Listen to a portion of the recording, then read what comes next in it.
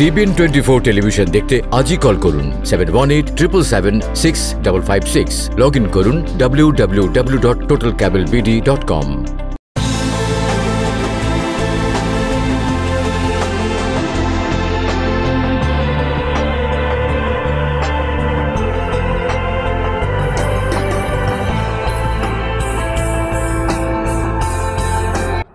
স্বাগত, দেখছেন TBN Analysis। সঙ্গে আছি আমি সুলতানা রহমান, আর আমার সঙ্গে আজকে রয়েছেন অ্যাটর্নি মাহফুজুর রহমান। আপনাকে স্বাগত জানাচ্ছি। দর্শক, আপনারাও কিন্তু আমাদের এই অনুষ্ঠানে অংশ নিতে পারেন। টেলিভিশনের পর্দায় যে নম্বরটি দেখতে পাচ্ছেন সেখানে ফোন করে জানাতে পারেন আপনাদের মতামত, এমনকি ইমিগ্রেশন সংক্রান্ত যে কোনো প্রশ্ন করতে পারেন এবং জানতে পারেন আইনি তথ্য। জনাব মাহফুজুর রহমান, আমরা জানি আপনি অনেক দিন ধরে এখানে ইমিগ্রেশন সংক্রান্ত ফাইল করছেন এবং আইনি চর্চাও করছেন।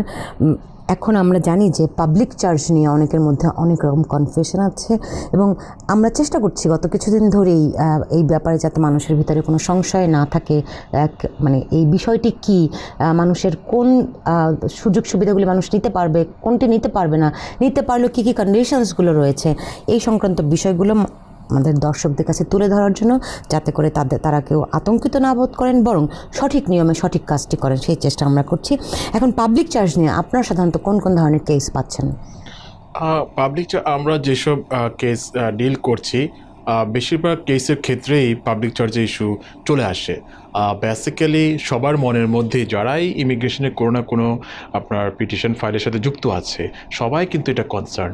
কিন্তু আপনি যেটা বলেছেন কথা সঠিক বলেছেন যে সবার মধ্যে একটা কনফিউশন বিরাজ করছে, সেটি কার ক্ষেত্রে অ্যাপ্লাই হবে, কার ক্ষেত্রে অ্যাপ্লাই হবে না, কারা এক্সামটেড হবে, সেই জিনিসটি একটু সম্পূর্ণ একটা ধাঁধার মধ্যে আছে।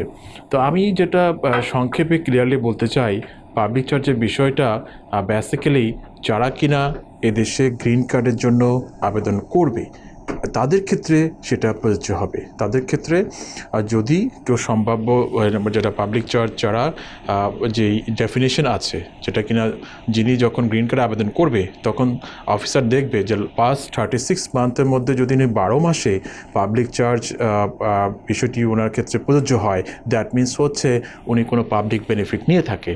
যেমন পাবলিক বেনিফিটের ডেফিনেশনটা কিন্তু 2000 এই আপনার ফেব্রুয়ারি 24 তারিখের আগ পর্যন্ত ডিফারেন্ট ছিল। ইমিগ্রেশনে পাবলিক চার্জ যে ব্যাপারটা ছিল না এমন না, এটা সবসময় ছিল, কিন্তু এটার ডেফিনেশনটা ডিফারেন্ট ছিল। এটার একটা মানে ডিফারেন্ট আবার ডিপ একটা, যদি কোনো মানে লং টাইম নার্সিং কেয়ার যারা নিয়ে থাকতো আগে তাদের ক্ষেত্রে এটা প্রযোজ্য হতো। এখন এটাকে আরও ওয়াইড করা হয়েছে, যেটা কিনা আপনার মেডিকেড থেকে শুরু করে আরও অন্যান্য। এখন আমেরিকাতে, এই দেশে আমরা জানি যে চিকিৎসা খুবই এক্সপেন্সিভ। এখন কেউ যদি মেডিকেড নিয়ে থাকে সেক্ষেত্রে কী ধরনের বিরূপ প্রভাব পড়তে পারে? হ্যাঁ, সেই জিনিসটাই যারা কিনা গ্রিন কার্ডের জন্য আবেদন করবে এখন থেকে তাদের ক্ষেত্রে যারা কিনা এই যে আপনার পাস্ট 36 মান্থের মধ্যে 12 মান্থ যদি মেডিকেড নিয়ে থাকে তাদের ক্ষেত্রে সেই পাবলিক চার্জের বিষয়টি অ্যাপ্লাই হবে। কিন্তু খেয়াল রাখতে হবে এখানে এক্সামশনের ব্যাপার আছে। ফর এক্সাম্পল, দেখা যায় অনেক অ্যাপ্লিকেন্ট যারা কিনা অ্যাসাইলামের সাথে যুক্ত তারাও কিন্তু খুব কনসার্ন যে আমাদের ক্ষেত্রে প্রযোজ্য হবে কিনা। যারা কিনা অ্যাসাইলাম গ্রান্ট হয়েছে তারা কিনা স্টিল মেডিকেড ভোগ করছে, তাদের হেলথ কন্ডিশন ডিফারেন্ট রকম আছে, তারা হয়তো বা বছরখানিক পরে গ্রিন কার্ডের জন্য আবেদন করবে, তারা খুব স্কেয়ার যে মেডিকেড রাখবে কি ছেড়ে দিবে, অথবা ইনকাম এত ভালো না যে নিজের পয়সা দিয়ে হেলথ ইন্স্যুরেন্স বাই করতে পারবে। এইটার ক্ষেত্রে ক্লিয়ার কাট রুল হলো যে গভর্নমেন্ট টোটালি এক্সামটেড রেখেছে যারা অ্যাসাইলাম সিকার, যারা কিনা অ্যাসাইলি স্ট্যাটাস আছে তাদের ক্ষেত্রে। তারা যদি মেডিকেড নিয়েও থাকে তারা 1 বছর পরে যখন গ্রিন কার্ডে আবেদন করবে সেক্ষেত্রে এই বিষয়টি তাদের ক্ষেত্রে কোনো ইফেক্ট করবে না। অ্যাসাইলারদের ক্ষেত্রে এটা আসলে একেবারে ব্যতিক্রম। আমাদের সঙ্গে দর্শক আছেন। দর্শক কে আছেন? নাম এবং পরিচয় বলে প্রশ্ন করুন। আসসালামু আলাইকুম। ওয়ালাইকুম আসসালাম, বলুন। আমি হুসাইন বলছিলাম ফ্লোরিডা থেকে। জি, আমার 2টি কোয়েশ্চেন। একটা হলো, আমার ওয়াইফ 2 বছরের কন্ডিশনাল গ্রিন কার্ড ছিল, এবার রিনিউয়াল করার পরে 18 মাস এক্সটেনশন করেছে, কিন্তু আমরা আসলে কখনই কোনো পাবলিক চার্জের অন্তর্ভুক্ত না, অবামা কেয়ারে ইন্স্যুরেন্স আছে। তো এখন এটাই কি ভবিষ্যতে সিটিজেনশিপে এফেক্ট করবে, এবং সে কি বাংলাদেশে যাওয়া আসা করলে কি এয়ারপোর্টে কোনো প্রবলেম করবে কিনা? আর 2 নম্বর কোয়েশ্চেন, যে 18 মাসের এক্সটেনশন কি আগামী বছর সিটিজেনশিপ অ্যাপ্লাই করা যাবে কিনা? Thank G U. আপনাকে অনেক ধন্যবাদ। এই যে আমরা যে বিষয়টি নিয়ে আলোচনা শুরু করেছিলাম সেটা একটি চমৎকার একটা কোশ্চেন করেছে যিনি যেটা কনফিউশন যে কার ক্ষেত্রে প্রযোজ্য হবে। যারা কিনা অলরেডি গ্রিন কার্ড ধারী আছে তাদের এবং যারা কিনা সিটিজেনশিপ পারসুয়েশন করবে ফিউচারে 5 বছরের মধ্যে অথবা যে কোনো সময় যারা ম্যাচিওর হবে, আমি ক্লিয়ারলি বলতে চাই তাদের ক্ষেত্রে এই পাবলিক চার্জের বিষয় কোনোভাবেই ইফেক্ট করবে না। যাদের এরই মধ্যে গ্রিন কার্ড আছে তারা এটির আওতায় নয়। তারা যদি কোনো পাবলিক চার্জ নিয়ে থাকে, তারা যদি সিটিজেনশিপ নিতে যায়, সেক্ষেত্রে তাদের ডিসকোয়ালিফিকেশনের কোনো সম্ভাবনা নেই। ওকে, ওনার দ্বিতীয় প্রশ্নটি যে উনি আর 18 মাস পরে আসলে সিটিজেনশিপের জন্য আবেদন করতে পারবেন কিনা। রাইট, এখানে একটা টেকনিক্যাল ব্যাপার আছে যেটা কিনা যারা সিটিজেন বিয়ে করে দেশে আসে তাদের ক্ষেত্রে দেখা যায় যে 2 বছরের কন্ডিশনাল গ্রিন কার্ড দেওয়া হয়, কিন্তু দেখা যায় উনি 2 বছর পরে আবেদন করলো, ওনাকে 18 মান্থসের একটা এক্সটেনশন দিল, কিন্তু 2 বছরের মধ্যে ওনার কন্ডিশনটা রিমুভ হলো না। দেখা গেল যে টেকনিক্যালি উনি আবার 3 বছরের মাথায় সিটিজেনশিপ অ্যাপ্লিকেশনের এলিজিবিলিটি অর্জন করেছে। কিন্তু সিটিজেনশিপ অ্যাপ্লাই করার জন্য তো আসলে মিনিমাম 5 বছর এই দেশে থাকতে হবে, তারপরে না এলিজিবল হতে পারে। ওটা একটা ডিফারেন্ট ক্যাটাগরি। আর যারা কিনা ইউএস সিটিজেন স্পাউস তাদের ক্ষেত্রে 3 বছরের রুল অ্যাপ্লাই হয়। তো সেক্ষেত্রে টেকনিক্যালি আপনার যখন উনি যেটা ইন দি মিন টাইম যে পেন্ডিং থাকা অবস্থায় উনি কিন্তু আবার সিটিজেনশিপ আবেদন করার যোগ্যতা অর্জন করে। তো সেক্ষেত্রে রুল হচ্ছে উনি ইচ্ছা করলে যখন 3 বছর হয়ে যাবে উনি একটা আপনার প্যারালাল পিটিশন আবেদন করতে পারে, কিন্তু ওনাকে খেয়াল রাখতে হবে ওনার কন্ডিশন রিমুভ হওয়ার আগে কখনো সিটিজেনশিপের অ্যাপ্লিকেশনটি ফাইনাল অ্যাডজুডিকেট হবে না। তো প্র্যাকটিক্যালি দেখা যায় উনি যদি সিটিজেনশিপ আবেদন করে ওনার যে কন্ডিশন রিমুভের যে অ্যাপ্লিকেশন, দুটি অ্যাপ্লিকেশনকে ইউএসসিআই সাধারণত একটা অ্যাপ্লিকেশনের মধ্যে নিয়ে আসে এবং একই সাথে তারা ইন্টারভিউ শিডিউল করে এবং জাস্ট 15 দিনের মাথায় ওনাকে হয়তো আগে পার্মানেন্ট গ্রিন কার্ড ইস্যু করে এবং নেক্সট আফটার 15 ডেজ ওনার জন্য ওল্ড ডেট ইস্যু করে। আমার মনে হয় দর্শক উত্তরটি পেয়েছেন। আমাদের সঙ্গে আরও একজন দর্শক আছেন। কে আছেন? নাম এবং পরিচয় বলে প্রশ্ন করুন। দর্শক কে আছেন? আসসালামু আলাইকুম। ওয়ালাইকুম আসসালাম, বলুন। জি, আমি জামাইকা থেকে ওসমান বলছিলাম। জি, আমি সিটিজেনশিপ পরীক্ষা দিয়েছি, ওটাতে পাশ করেছি। আমার ওট সেরিমনির ডেটও পড়ে গেছে নেক্সট মান্থে। আমার একটা বাচ্চা আছে 14 বছরের। এখন তার সিটিজেনশিপের জন্য আমাকে কি স্টেপ নিতে হবে সেটা যদি ক্লিয়ারলি একটু বলেন, এবং কত টাকা ফি দিতে হবে তার সিটিজেনশিপের জন্য। রাইট, উনি যখন সিটিজেন হয়ে যাবে অবভিয়াসলি ওনার যেই মাইনর চাইল্ডটি আছে সেটি নিশ্চয় গ্রিন কার্ড ধারিয়ে দেশে। তো উনি যখন সিটিজেন হবে আইন বলে টেকনিক্যালি ওনার যেই 18 বছর নিয়ে যে সন্তানটি আছে বাই ল কিন্তু উনি ইউএস সিটিজেন।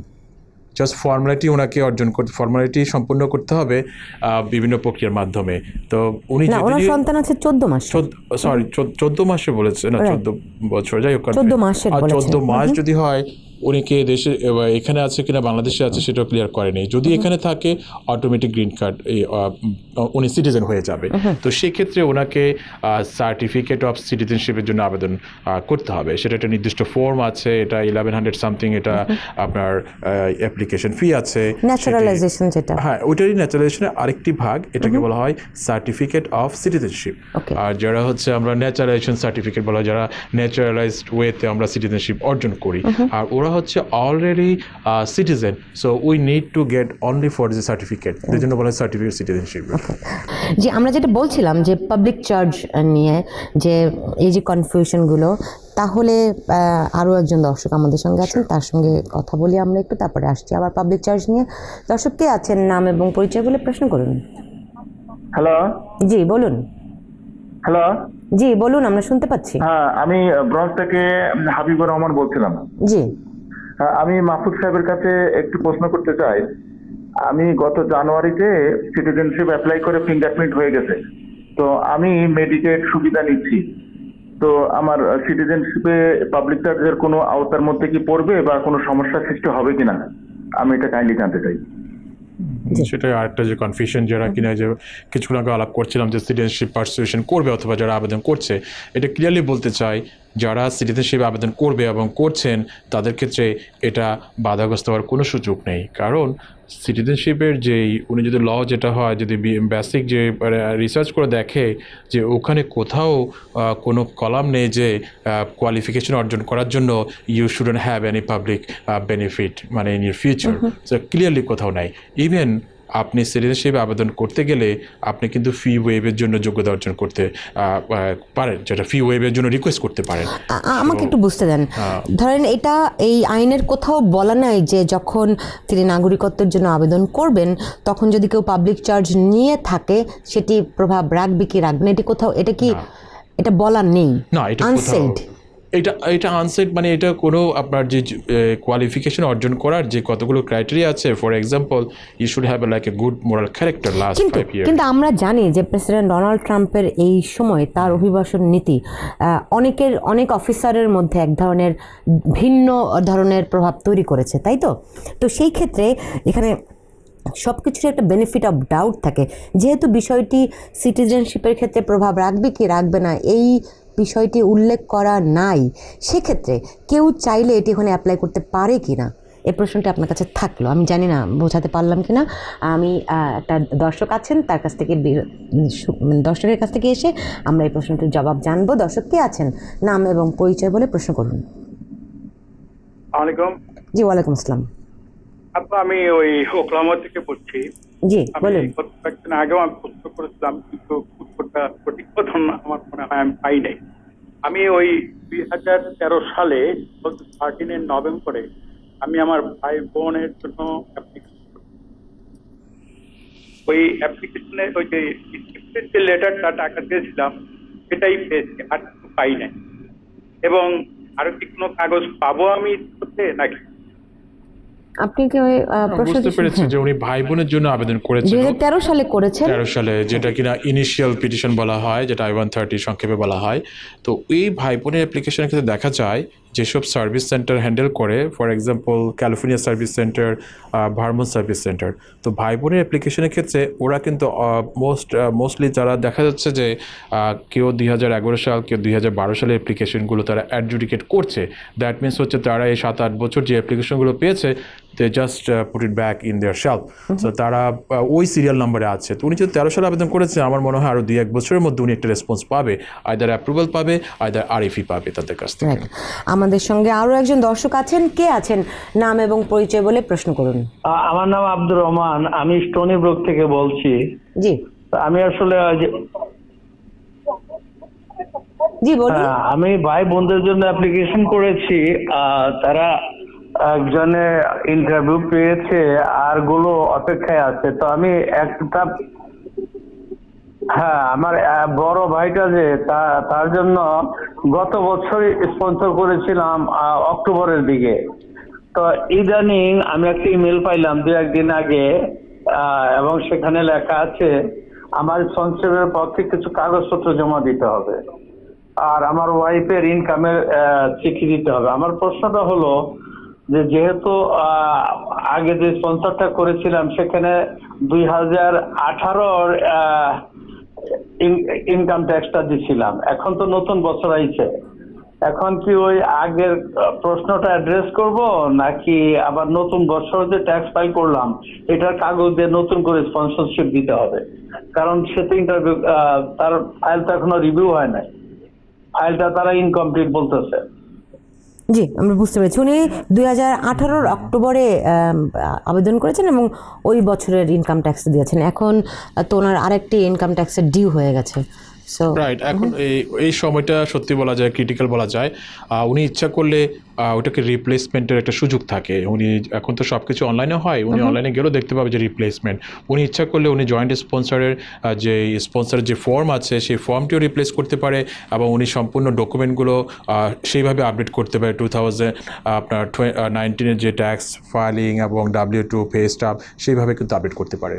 ওকে, আমাদের সঙ্গে আরো একজন দর্শক আছেন। দর্শক কে আছেন, নাম এবং পরিচয় বলে প্রশ্ন করুন। দর্শক কে আছেন? জি, ওয়ালাইকুম আসসালাম, বলুন। আপু, আমার একটা কোশ্চেন ছিল। আমি আমার ভাই বোনের জন্য 2007-এ জুলাইতে অ্যাপ্লাই করেছি। তো আমার ভাইয়ের ইনভয়েস নাম্বারটা আমি জানুয়ারি মাসে পাইছি। কিন্তু আমার বোনের জন্য কোনো ইনভয়েস নাম্বার পাচ্ছি না। তো আমি ওদেরকে ইমেল করার পর ওদের কাছ থেকে কোনো রেসপন্সও পাচ্ছি না। এখন আমি কি করব? জি, ওরা সাধারণত 15 ডেজ থেকে 30 ডেজের মধ্যে রেসপন্স করে থাকে, আবার সামটাইমস এগুলো মিস হয়ে থাকে। তো সেক্ষেত্রে আরেকটি প্রক্রিয়া হচ্ছে উনি ফোন করতে পারে সরাসরি। উনি যদি লাকিলি ওদেরকে ফোনে পায় তাহলে হয়তো বা একটা রেসপন্স পাবে, অথবা ইমেল করতে পারে, আবার পুনরায় ইমেল করতে পারে। আমাদের সঙ্গে আরো একজন দর্শক আছেন। আমরা পাবলিক চার্জের ওই যে বেনিফিট অফ ডাউটের কথা বলছিলাম, যেহেতু উল্লেখিত নাই, সেক্ষেত্রে আসলে এটা নেগেটিভলি না, এটা আমি আসলে আবার ক্লিয়ার করতে চাই। ওই যে আপনার সুপ্রিম কোর্ট থেকে যে রায় দিয়েছে, ওটার যে সারসংক্ষেপ দিয়েছে, ওখানে ক্লিয়ারলি কিন্তু বলা আছে it would not apply to the citizenship application. স্পষ্ট কিন্তু বলা আছে।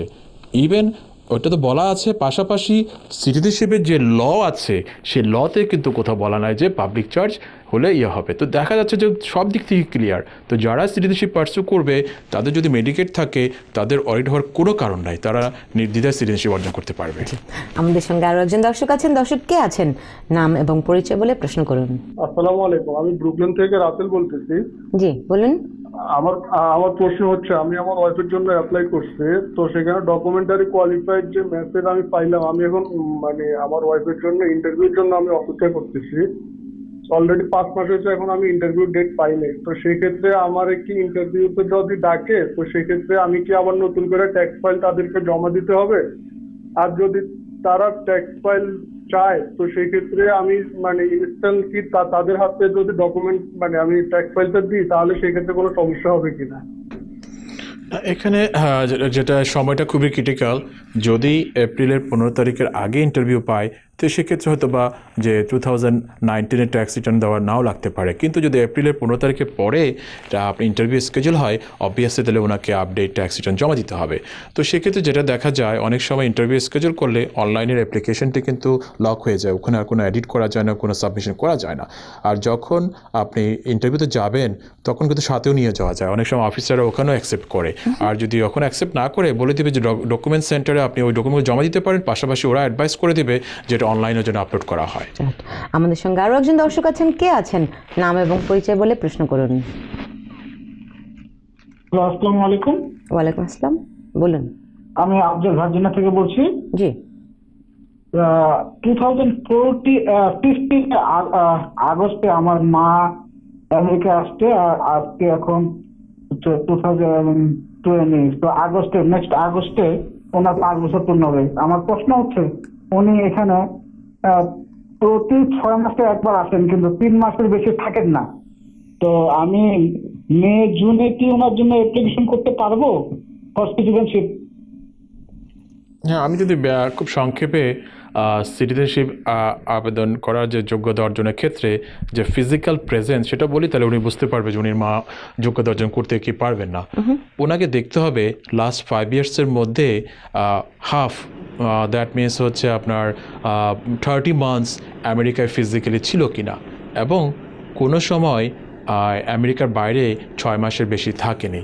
এই দুইটা জিনিস যদি উনি ক্লারিফাই করতে পারে, তখনই বুঝতে পারবে যে উনি আবেদন করতে কি পারবেন। জি, আমার মনে হয় দর্শক আপনি আপনার তথ্যের সঙ্গে বিষয়টি মিলিয়ে দেখবেন। আমাদের সঙ্গে আরও একজন দর্শক আছেন, কিন্তু আমাকে একটা বিরতিতে যেতেই হবে। বিরতি থেকে ফিরে এসে নিশ্চয়ই দর্শকদের আরও প্রশ্নের উত্তর আমরা দেওয়ার চেষ্টা করব। নিচ্ছে ছোট্ট বিরতির সঙ্গেই থাকুন।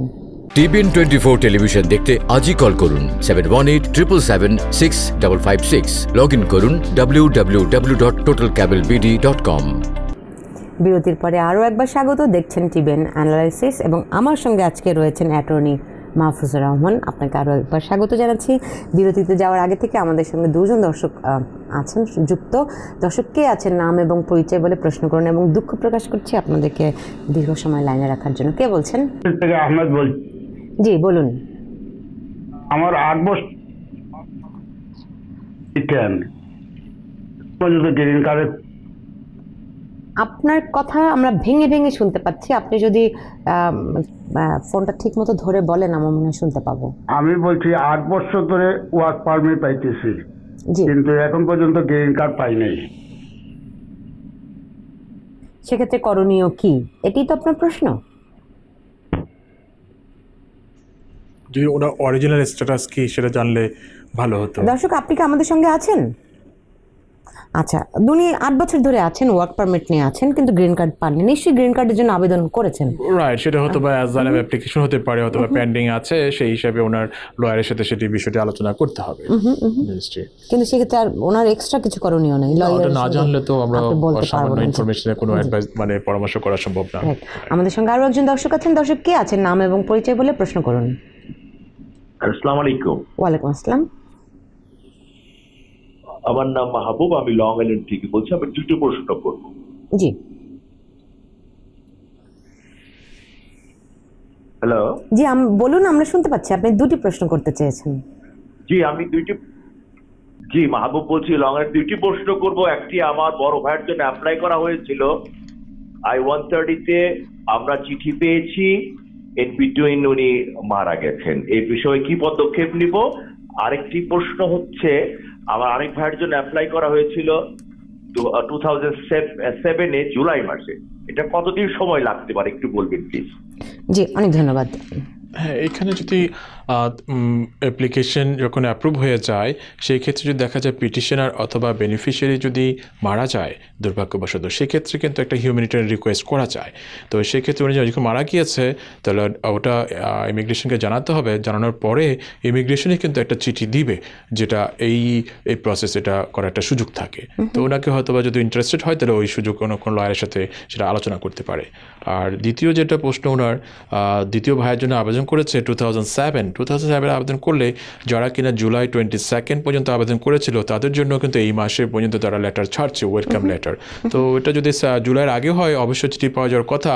আর যদি জুলাই পরে হয়, হয়তো বা কয়েক মাস অপেক্ষা করতে হবে। জি, আমাদের সঙ্গে আরো দর্শক আছেন। দর্শক কে আছেন? নাম এবং পরিচয় বলে প্রশ্ন করুন। জি, আমার নাম মাসুদ, আমি সাইন্স একটি বলতেছি। জি, বলুন। জি, আমার ফ্যামিলি মেম্বার 5 জন। আমি আমার ভাইয়ের 3 জন পরিবারের সদস্যের জন্য স্পন্সর করতে চাই। আমাকে কত টাকা ট্যাক্স পে করতে হবে? জি, আর সেক্ষেত্রে অ্যাভারেজ একটা হিসাব দিতে পারি। 5% যদি হয়, সেক্ষেত্রে অ্যারাউন্ড ওনার এই দেশে ওনার যে প্রপার্টি লেভেলে 125%, সেটি হচ্ছে ওনার ক্ষেত্রে প্রযোজ্য হবে অ্যারাউন্ড 37,000 পার ইয়ার। তো উনি যদি আরও 3 জনকে স্পন্সর করতে চায়, তাহলে সেক্ষেত্রে আরও 15,000 ওনার ইনকাম থাকতে হবে। দ্যাট মিনস হচ্ছে অ্যারাউন্ড 55,000 ওনার ট্যাক্স ফাইল থাকতে হবে। জি, আমাদের সঙ্গে আরো দর্শক আছেন। দর্শক কে আছেন? নাম এবং পরিচয় বলে প্রশ্ন করুন। দর্শক কে আছেন? আসসালামু আলাইকুম, আমি জহির বলছি আলমাস থেকে। জি, বলুন। বলুন আপনি, আমরা শুনতে পাচ্ছি। আমার প্রশ্নটা হলো 2007-এ আমি আমার বাইকে ডিসেম্বরে অ্যাপ্লিকেশন করছিলাম। এখন এটা আর কতদিন লাগতে পারে চিঠি পাইতে? যেটা কিছুক্ষণ আগে আমরা আলাপ করছিলাম, যে জুলাই 22 পর্যন্ত যারা আবেদন করেছিল, তাদের ওয়েলকাম লেটার অলরেডি তারা সবাই পেয়ে গিয়েছে, এই মাসে পাচ্ছে। আর যেহেতু ডিসেম্বর, আমার মনে হয় আরও 4-5 মাসের মধ্যে হয়তো উনিও পেয়ে যাবে। এটা আসলে টাইমের একটা ব্যাপার। আমার খান শুভ নামে ফেসবুকে আমাদের একজন প্রশ্ন করেছেন যে আমার 18 জুনে অ্যাপ্লাই করা হয়েছিল, এই মান্থে ডিএনএ কমপ্লিট হয়ে পজিটিভ আসে, এখন আর কত দিন লাগতে পারে? উনি কিন্তু কি ক্যাটাগরি সেটা বলেনি, না, ওটা বলেন নাই। হ্যাঁ, আরেকজন বলেছেন যে শাহিদা আক্তার, তিনি বলছেন যে এখন F4 ক্যাটাগরি কত সাল চলছে? আমি লয়ারের কাছে F4 ক্যাটাগরি ডিসেম্বর 2007-এর আপডেট জানতে চাই প্লিজ। রাইট, এখন চলছে যে মার্চ মাসেও কিন্তু 22 জুলাই, তো যারা আবেদন করছে তাদের জন্য ওয়েলকাম লেটার দিচ্ছে। আর যারা কিনা আপনার ডিসেম্বর 2006 সম্ভবত, তাদের জন্য ভিসা ইস্যু করছে। ওকে, আরেকজন বলছেন পারভিন, তিনি বলছেন যে আমি আমার হাজব্যান্ডের জন্য অ্যাপ্লাই করেছি, 2017 কাগজ অ্যাকসেপ্ট করেছি 2019 সেপ্টেম্বর 3 তারিখ, কিন্তু এখন পর্যন্ত কোনো ইন্টারভিউর জন্য তাকে ডাকা হয়নি। আর কি করার আছে? সেটা একটা আসলে ওনার ক্ষেত্রে না, দেখা যায় অনেক অ্যাপ্লিকেশনের ক্ষেত্রেই, যে এখন যেই ন্যাশনাল ভিসা সেন্টারের যে প্রসেসিং চালু করেছে গভর্নমেন্ট, দেখা যাচ্ছে যে অনলাইনে প্রায় সময় দেখা যায় অনলাইন কাজ করছে না, টেকনিক্যাল প্রবলেম, ফি দিলে ফি নিচ্ছে না, ডকুমেন্ট দিলে ডকুমেন্ট গায়েব হয়ে যাচ্ছে। ইজ রিয়েল প্র্যাকটিক্যাল প্রবলেম দেখা কেন যাচ্ছে। এগুলো প্রবলেমগুলো হচ্ছে?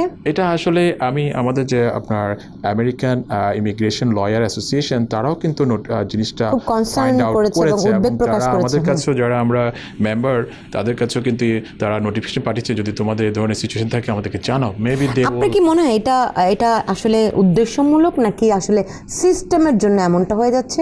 সেজন্যই বলছি যে American immigration lawyer association they are the big আপনার advocate for the immigration rights. তারা যেটা করে থাকে বিভিন্ন সময় তারা লসুট করে থাকে ইমিগ্রেন্টদের পক্ষে। তো তারা কিন্তু যে আমি একটা নোটিফিকেশন পেয়েছিলাম রিসেন্টলি যে ওরা জানিয়েছে যে ন্যাশনাল ভিসা সেন্টারে এরকম বিভিন্ন রকম ইরেগুলারিটি দেখা যাচ্ছে। তো আমাদের যদি এরকম প্র্যাকটিক্যালি কোনো কিছু ফেস করে থাকি যেন তাদের কাছে জানাই, মেবি তারা প্রস্তুতি নিচ্ছে ক্লাস অ্যাকশন লসুট করার জন্য গভর্নমেন্টের বিরুদ্ধে। এবং প্র্যাকটিক্যালি আমরাও কিন্তু সেম সিচুয়েশন দেখতে পাচ্ছি যে আপনার যেটা বললাম যে ফি দিয়েছেন, ফি নিচ্ছে না, গায়েব হয়ে যাচ্ছে, প্রায় সময় আপনার লগ আউট হয়ে যাচ্ছে। আপনার ইভেন যে লগ আউটের যে সিস্টেম যে 5 মিনিটস ইনঅ্যাক্টিভ থাকলে ইভেন আপনি 30 সেকেন্ড ইনঅ্যাক্টিভ আপনার অ্যাপ্লিকেশন গাবে, তো আপনি পেশেন্টলেস হয়ে যাচ্ছে মানুষজন। এটা তো একটা পার্ট গেল। সেকেন্ড পার্ট হচ্ছে আপনি সমস্ত ডকুমেন্টস সাবমিট করে দিলেন, ইউর রাইট, আপনার এটা সাংবিধানিক রাইটস, আপনি দেশের সিটিজেন, আপনি দেশের গ্রিন কার্ডধারী, আপনি রিলেটিভসকে আবেদন করছেন, আপনি কোনো অন্যায় করছেন না, আপনি যে গভর্নমেন্টের যে প্রসেস আছে সেই প্রসেস অনুযায়ী আবেদন করেছেন এবং you should have like a right to get an interview. যখন আপনি কোয়ালিফিকেশন করবেন দেখা যাচ্ছে কি দিস ভেরি মানে একটা কী বলবো আনফর্চুনেট একটা সিচুয়েশন, বিশেষ করে যে ভিসা প্রসেসিংয়ের ক্ষেত্রে যারা কিনা ইমিগ্রেন্টরা খুব আশা নিয়ে থাকে যে তাদের রিলেটিভসরা অতি সত্য তাদের সাথে জয়েন করবে। আপনার কংগ্রেস যখন এই ইমিগ্রেশন ল প্রণয়ন করে ওখানে কিন্তু স্পষ্টভাবে বলা আছে যে আমরা যে লসটা করছি সেটার কিন্তু বেসিক ফাউন্ডেশন হচ্ছে ফ্যামিলি রিউনিফিকেশন। তো যে কী হচ্ছে এখন ন্যাশনাল ভিসা সেন্টারে আপনি সব ডকুমেন্ট দিয়ে জমা দিয়ে বসে আছেন, 5 মান্থস, 8 মান্থস, ইভেন 12 মান্থস পার হয়ে যাচ্ছে, আপনার পুলিশ ক্লিয়ারেন্স এক্সপায়ার হয়ে যাচ্ছে, আপনার অন্য সব কিছু এক্সপায়ার হয়ে যাচ্ছে, দে আর নট স্কেজুলিং ইন্টারভিউ। আপনার কি মনে হয় এটা যে আমরা জানি যে প্রেসিডেন্ট ট্রাম্প বলছেন বারবার করে যে পারিবারিক যে অভিবাসন প্রক্রিয়াটি তিনি বন্ধ করে দিতে চান, এটার সঙ্গে কোনো কনসিকোয়েন্সেস কোনো সম্পর্ক? এটা আমার কথা না, এটা আপনি দেখেন ওভারঅল সিচুয়েশন প্রতিটা ক্ষেত্রেই কিন্তু ল তো চেঞ্জ হয়নি, ল চেঞ্জ করার পর সম্ভব না, এটা একটা আননেসেসারি অবস্টাকল। এটা আসলে দেখেন যে সিরিয়াল নাম্বার করার একটা প্রক্রিয়া হতে পারে। আপনি যখন এটার একটা সিস্টেম আছে, যখন আপনি ইমিডিয়েট রিলেটিভস আপনার যখন ইউএস সিটিজেন, আপনার স্পাউস, ইউএস সিটিজেন, আপনার চিলড্রেন আবেদন করবেন, you should have the interview. এটার কোনো আপনার সংখ্যাগত কোনো অবস্টেকল নাই। আপনি ডকুমেন্ট সাবমিট করেছেন, they should have schedule within 1 month or 2 months। আর হচ্ছে আরেকটি এটা হয়রানির পর্যায়ে পড়ে আসলে বলা যেতে পারে। এটা সিচুয়েশনে কিন্তু সেটা যেটা আমেরিকান ইমিগ্রেশন লয়ার অ্যাসোসিয়েশন তারা কিন্তু সেটা ফাইন্ড আউট করার চেষ্টা করছে বলা যায়। আমাদের সঙ্গে দর্শক আছেন, দর্শক কে আছেন নাম এবং পরিচয় বলে প্রশ্ন করুন। দর্শক কে আছেন? ওয়ালাইকুম আসসালাম। আমি এখন ভার্জিনিয়া থেকে। তো আমার দুটা কোশ্চেন। একটা কোশ্চেন হচ্ছে আমার বাবা আমার রিসেন্টলি ইমিগ্রেন্ট ভিসা আমেরিকা এসেছে, তারা গ্রিন কার্ড পেয়েছে। তো আমার বড় ভাই বোন আছে বাংলাদেশে, তারা একজন 2জন আনম্যারিড, একজন ম্যারিড। তো এখন যদি তাদের জন্য অ্যাপ্লাই করতে চায় আমার বাবা মা, তো এখন কতদিন সময় লাগবে আনমেরিডের জন্য যদি এখন গ্রিন কার্ড নিয়ে অ্যাপ্লাই করে ওর মেরিটের জন্য যদি অ্যাপ্লাই করে? তো এটা কি এখন গ্রিন কার্ড দিয়ে অ্যাপ্লাই করাটা ভালো হবে নাকি ওনাদেরকে সিটিজেনশিপ পাওয়া পর্যন্ত ওয়েট করতে হবে? টাইম এস্টিমেশনটা কিরকম লাগবে? আর আরেকটা কোশ্চেন হচ্ছে যে আমার বাবার বয়স হচ্ছে 65 অ্যারাউন্ড। তো উনি যদি কোনো পাবলিক বেনিফিট নেয়, মেডিকেল বা আদার কোনো হেল্প নেয়, এগুলো কি এই প্রসেসটাতে কোনো প্রবলেম ক্রিয়েট করতে পারে কিনা, এটা আমার প্রশ্ন। জি, চমৎকার প্রশ্ন করেছে উনি। সবার আগে যেটা হচ্ছে সেটা গ্রিন কার্ড দিয়ে আপনি যারা ম্যারিড সন্তানের জন্য আবেদন করতে পারবেন না, এটা লতে নেই। হয়তো বলবো যে আমি বলছি কোনো ধারণার মধ্যে না, এটা লতেই নেই যে আপনি ম্যারিড ছেলের জন্য তারা এলিজিবল না তাদের ইমিগ্রেন্ট হওয়ার জন্য, গ্রিন কার্ডধারী ম্যারিড চিলড্রেন। আর হচ্ছে গ্রিন কার্ডধারী যারা ওভার 21 আনম্যারিড তাদের জন্য আবেদন করতে পারবে। সেক্ষেত্রে সময়কাল হচ্ছে আপনার 5 থেকে 6 বছর। ওই সময়টুকুতে কিন্তু আবার ওই সন্তানটিকে আনম্যারিড থাকতে হবে। তো ওরকম যদি সিচুয়েশন থাকে, ওনার ভাইয়ের বয়স যদি সেরকম থাকে, বেটার ওনার বাবা আবেদন করলে উনি আগিয়ে আসতে পারবে। আর যদি ওরকম সিচুয়েশন না থাকে উনি নিশ্চয়ই ইউএস সিটিজেন, উনিও প্যারালাল অ্যাপ্লিকেশন করে দিতে পারে, যেটা কিনা 10-12 বছর সময় লাগবে সেক্ষেত্রে। আর উনি আরেকটা প্রশ্ন করেছে যে ওনার বাবা যদি মেডিকেড নেয়, এই ক্ষেত্রে পাবলিক চার্জের বিষয় কিন্তু এখন কনসুলেট অফ এই অ্যাপ্লিকেশনের ক্ষেত্রেও কিন্তু গভর্নমেন্ট অ্যাপ্লাই করছে সেটা। তো সেক্ষেত্রে তারা দেখবে যে পাবলিক চার্জ। কিন্তু মজার ব্যাপার হচ্ছে যারা কিনা আউটসাইড অ্যাপ্লিকেন্ট, তারা যারা কিনা কখনো আমেরিকায় আসেনি, তাদের পক্ষে তো মেডিকেল নেওয়া কখনো সুযোগই নেই। ইভেন যেটা একটা নির্দিষ্ট যে নতুন ফর্ম তারা আপনার সার্কুলেশন করেছে, ওই ফর্মে অনেক ইনফরমেশন তারা চেয়েছে। ফর এক্সাম্পল, যে আপনি কখনো আমেরিকা ছিলেন কিনা, আপনি কোনো ইন্স্যুরেন্স নিয়েছেন কিনা, মেডিকেল নিয়েছেন কিনা, তারা ওই জিনিসগুলো জানতে চায়। হয়তো অনেকের ক্ষেত্রে এরকম সিচুয়েশন আছেও। পাশাপাশি যে আপনার হেলথ ইন্স্যুরেন্স তারা বাই করেছে কিনা, করতে পারবে কিনা। আরেকটি বিষয় যুক্ত করি, আমরা অনেক সময় দেখি ধরেন বাংলাদেশ থেকে বেড়াতে এসেছে, এখানে এসে ওপেন হার্ট হয়ে গেল, বা কোনো একটা বড় ধরনের চিকিৎসা তার হয়েছে, এবং বিনা মানে কোনো রকম মানে পেমেন্ট ছাড়াই তারা এখান থেকে একটা খালাস পাওয়ার একটা ওয়ে আছে, তারা কি এটার মধ্যে অন্তর্ভুক্ত হবে কিনা?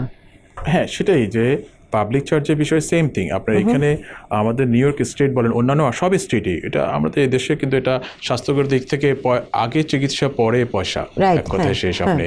এবং সেই ক্ষেত্রে তারা দেখা যায় বিভিন্নভাবে আপনাকে তারা ইন্স্যুরেন্স সাথে সাথে ইস্যু করে দেয়। যত কারণ এটা যদি ইন্স্যুরেন্স না দেয়, দেখা যায় আপনার হসপিটালের একটা বিশাল বড় লাইবিলিটি চলে আসতে পারে। সেক্ষেত্রে তারা স্টেট দিয়ে দেয়। এবং উনি যদি সেরকম বিল থেকে থাকে, দেখা গেল যে উনি পয়সা দিতে হলেন, আসলে তো পয়সা কেউ না কেউ দিয়েছে। না, আমি যেটা বলছি সেটা কি আপনার এই পাবলিক চার্জ উনি যদি কখনো পরবর্তীতে আসতে চান, আবেদন করেন, সেক্ষেত্রে তার এটা একটা প্রতিবন্ধকতা আসতে পারে। সেটা ওপেন হার্ট সার্জারি বলেন, আর হচ্ছে কারো কোনো বেবি হলো, সেটা কিনা মেডিকেডের আপনার উপরে সেটা তারা চিকিৎসা নিল, সেক্ষেত্রেও কিন্তু তারা এটা ইফেক্ট হতে পারে। আমরা খুব স্পষ্ট, আপনাকে অনেক ধন্যবাদ। সেক্ষেত্রে উনি যেটা বলেছে যে ওনার বাবা যে নিয়ে থাকে, নিলে কোনো অসুবিধা নাই, কিন্তু ওনার যেই সন্তানের জন্য আবেদন করবে, উনি যখন ভিসার জন্য দাঁড়াবে, তখন কিন্তু ওই ব্যালেন্সিং ফ্যাক্টরগুলো চলে আসবে, যে ওনার এডুকেশন, ওনার সন্তানের এডুকেশন এবং ওনার অ্যাসেট, পাশাপাশি ওনার বাবার ফাইন্যান্সিয়াল সিচুয়েশন, এই জিনিসগুলো কিন্তু চলে আসবে। খুবই আপনাকে অনেক ধন্যবাদ, অনেক জরুরি তথ্য দিয়েছেন অ্যাটর্নি মাহফুজুর রহমান। যে আপনাকে অনেক ধন্যবাদ। দর্শক, আপনাদেরকে অনেক ধন্যবাদ জানাচ্ছি। আমরা আবারও একটু মনে করিয়ে দিতে চাই যে পাবলিক চার্জ নিয়ে আপনারা আতঙ্কিত হবেন না, তবে সচেতন থাকবেন, সতর্ক থাকবেন, এবং যখন যে তথ্য নিয়ে সন্দেহ তৈরি হবে, আপনারা নিশ্চয়ই আইনজীবীদের সঙ্গে যোগাযোগ করবেন। আর এই প্রত্যাশা রেখে শেষ করছি আমাদের আজকের আয়োজন। আপনারা সবাই ভালো থাকুন।